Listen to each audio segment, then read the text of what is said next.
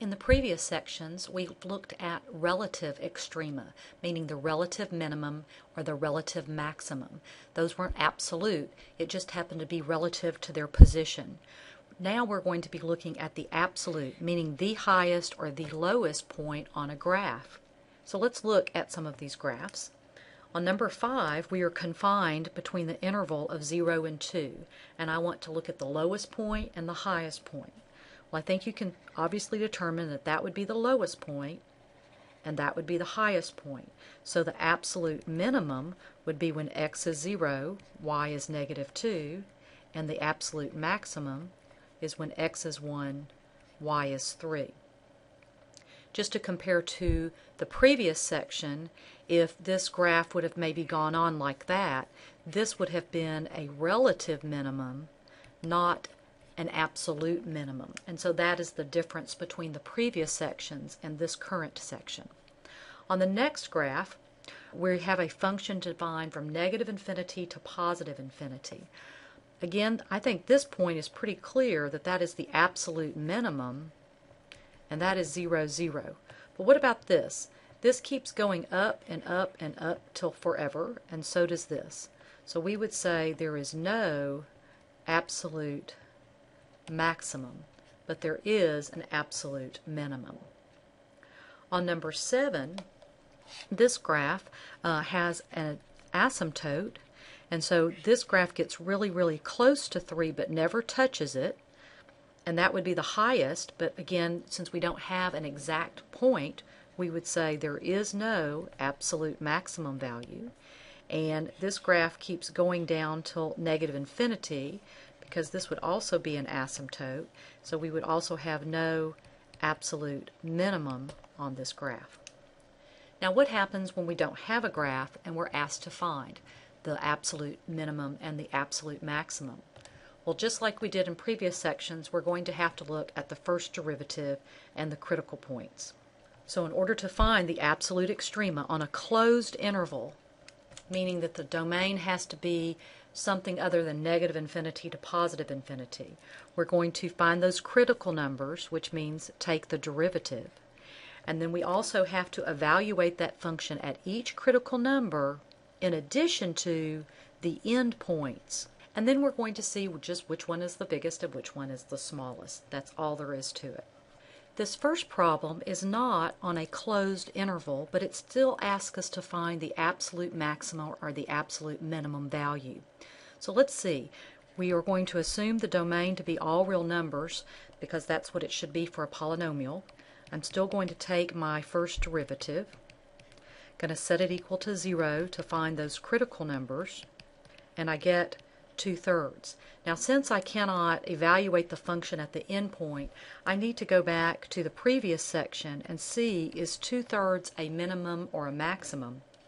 All right. So if I pick a number to the right and to the left and evaluate that derivative at 0, I would get negative 4. And if I evaluate that derivative at 1, I would get positive 2. So that means it would decrease and increase, so that would be a minimum, and since this is going to increase all the way, there would be no absolute maximum, but the minimum would be when x is 2/3. But that is not the answer. That's just the x value. The absolute minimum would be the y value. Now let's come back up here and just remember some things. That's a parabola. It's a quadratic function. The leading coefficient is positive, so I know it looks something like this. And so that absolute minimum is the vertex. And I need to find the y value. So the y value is the absolute minimum value. How do I find that? I would go back and plug in 2/3 for x. And using a calculator that does fraction, I get 23/3. So my absolute minimum is going to be 23/3. The next example is the same thing. It's not on a closed interval. We need to know where the minimums and the maximums are, and then we can see about if it's going to be absolute.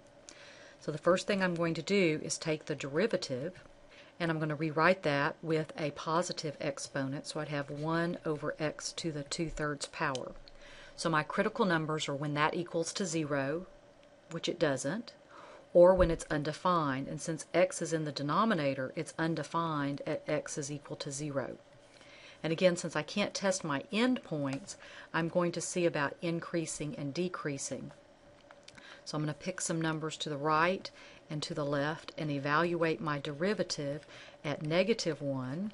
So remember, what does this mean? This means the cube root of -1 squared. So -1 squared is +1, the cube root of +1, so that's 1, which is positive.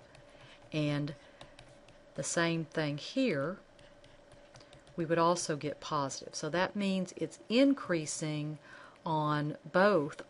So this number 0 is an asymptote, but it's not a minimum value or a maximum value. So this one would have no absolute extrema. It would have no relative extrema either.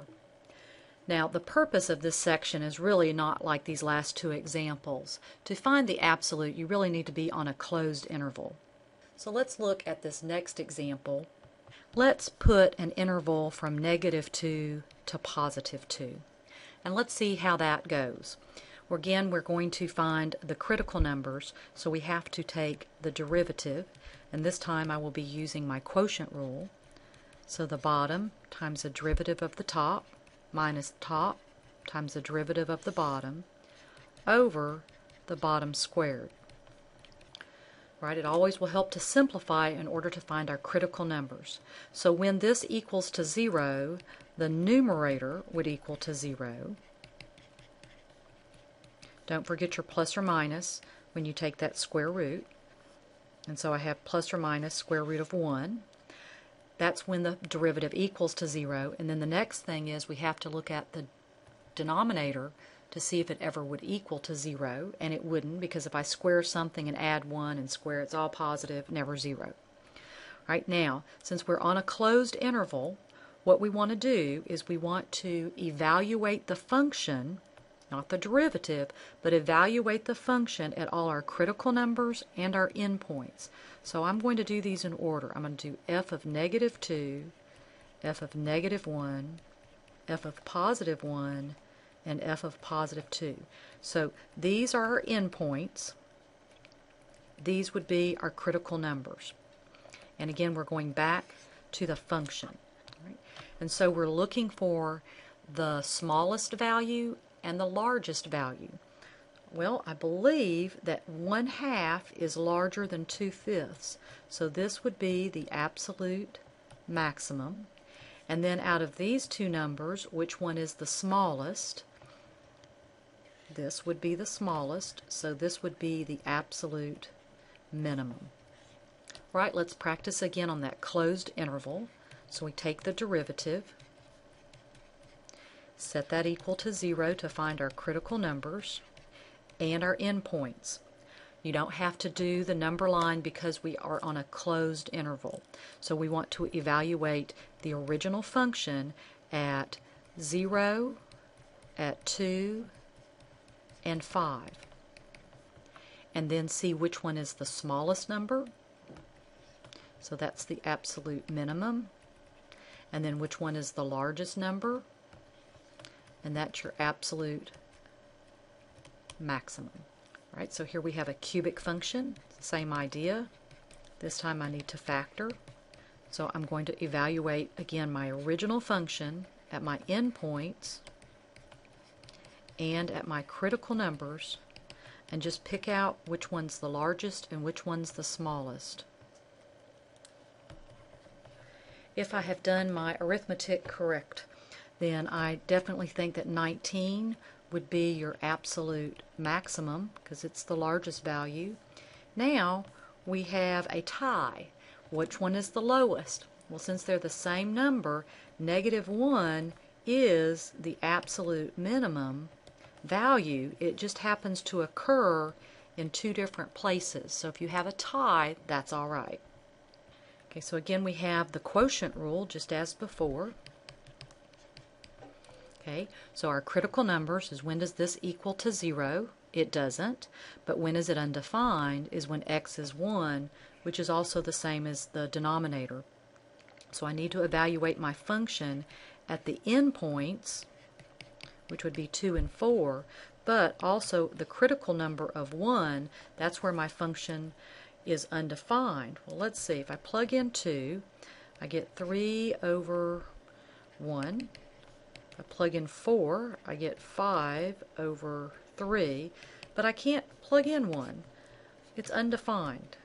So that can't give me any information. So the absolute minimum and maximum occurs at these endpoints. So 3 is the biggest, so that would be the maximum. 5/3 is the smallest, and that would be the minimum. Overall, this is one of the easier assignments in Chapter 4. We're going to now apply that to some word problems. Alright, here we are going to be maximizing our profit. We have a profit function, but it is defined in this closed interval between 0 and 200 for x, and it's asking us what amount of advertising will give us the maximum profit. So the amount of advertising would be x, and the maximum profit would be p of x.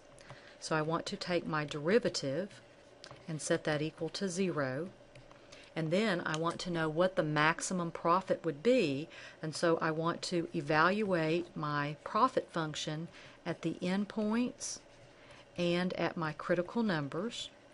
So p of 0 is going to be 230. So I evaluate this at my endpoints of 0 and 200, and then at the critical number 20, and I want to know the maximum, so I'm looking at the largest value. That's 400. So to answer the question, what amount of advertising, that's 20, and that's in hundreds of dollars, so $2,000, so I would multiply times 100. So I need to add 2 zeros. So I need to spend $2,000, and the maximum profit would be 430. Right, let's look at this one. This is going to go back to our cost and profit and all of that. So we have a demand equation given here, where P denotes the unit price and X denotes the quantity demanded. And of course we have a cost function, and it wants to find the level of production that will yield a maximum profit. So they didn't give us a profit. We're going to have to figure out what that is. So we have to go back and remember, how do I get profit? Profit is equal to revenue minus the cost. Okay, so I have the cost function, but I don't have the revenue function. Right? The revenue function is price times how many you sell. So we're having P, and we need to multiply that times X. So my revenue function is going to be negative 0.5 X plus 600, all of that multiplied by X. So that's negative 0.5 X squared plus 600 X. That's revenue. We have cost, and so my profit function is going to be revenue minus the whole cost. Okay, lots of icky zeros, but I do want to go ahead and collect like terms and put it in order. So I'm going to do this cubed first, and then I have some x squared. So I have a 0.5 x squared, and a negative of a negative is going to be positive, so that's going to be negative 0.47 x squared. Then we have a 600x minus a 400x. That would be 200x. And then we have this minus 80,000. So that's my profit function. What do we want to do? We want to find the level of production that will yield a maximum profit. So I need to take the derivative and set that equal to 0. Now I'm supposed to be able to solve for x. Well, that looks pretty ugly. I don't think I can factor it or anything like that, but I can use the quadratic formula. And yes, you definitely need a calculator for this. Alright, so we want the negative b, that's the coefficient of x, plus or minus b squared minus 4 times a is all of that, times c, which is 200, all divided by 2 times a, and then let's go to the calculator. Alright, so the first thing, I'm going to add those and then divide, and I'll get negative 156,879. And the next thing I'm going to do is going to subtract, and I'm going to get positive 212.477. So if I want to know what the maximum profit is, well, let's see. Find the level of production that will yield a maximum profit. The level of production means how many TVs are we going to make. It doesn't ask what the profit is. And so if I want to round to the nearest whole number, the amount of TVs to maximize the profit would be 212. If I wanted to know what that profit would be, I would then have to put that number back into the profit function. So here you want to be really careful about that quadratic formula. The last problem on your homework is going to compare the average cost, and if you remember, you divide the cost function by x. That's your average cost, but the marginal cost is the derivative. And it's going to ask you in part C, when are those going to be equal? You're just going to set those functions equal to each other and solve for x. And when you do that, you're going to have to take the cube root of both sides.